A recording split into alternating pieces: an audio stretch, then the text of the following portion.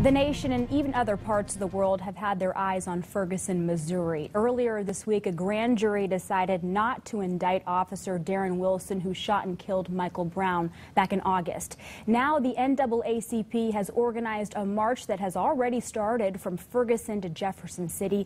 And I'm joined by Reverend Carlton Lynch, who will be headed there tonight, actually, to join those marching. This march was organized by the national chapter of the NAACP. Why are you wanting to go? I think that so many people watch these type of events take place on television, CNN, different national broadcasts, and I just want to go and get my foot on the ground. I don't think sometimes you can help by being so far away. So I want to get there and really just hear and just talk to young people about what's going on. And nothing's wrong with protesting, but just want to help be a part of peaceful protesting. And you spoke with a pastor whose church was actually damaged, a lot of damage going on there. What is the focus now with these protests? Well, you know, there's a lot of angry people. There's so many different protests, and they're not all peaceful. Mm-hmm. There's a pastor, Carlton Lee, the Flood Church, who his church was burned down. He doesn't know who burned it down.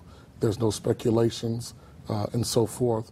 And so I believe that most of these protesters, they are angry about the indictment not passing on this officer, and the NAACP and so many other organizations want something done.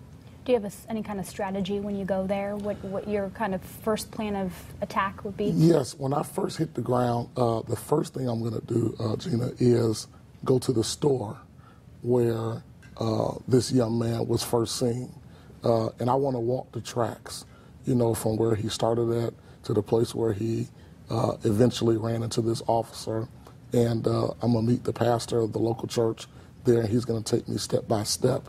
And then I'm going to meet with the NAACP group that's walking from Mike Brown's house to the governor's mansion, to be exact. To just understand it a little bit more. Yes, just to be able to see it.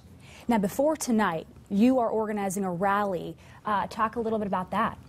Tonight, so many cities are taking a part of this whole idea to bring peace to Ferguson.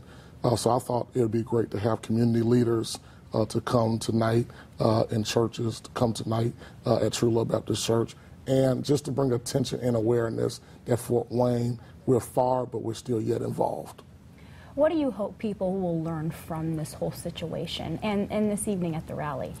Well, I think the whole situation is different than what we'll learn tonight. Tonight is just to send hope, to send our prayers. But overall, I think there's a lesson that I believe that all of our cities can learn from. In Fort Wayne, we've had issues. But I think right now there is an issue when it comes to community policing. And I think those issues need to be broadened a little bit more. When it's all said and done, not just was it a young black male, but he was a kid. And I think we're seeing too many kids dying from law enforcement and just black-on-black crime in general. And I think that we need to do everything we can do to stop violence and bring attention and awareness and turn on the light that there's too much violence in our cities and throughout this country. Reverend Lynch, thank you so much for coming in. Have a safe trip to Ferguson. The Hope Ferguson rally is tonight at 6 o'clock. That is at True Love Baptist Church. Reverend Lynch will be sending us updates from Missouri, so be sure to stay with News Channel 15 throughout next week. We'll be right back.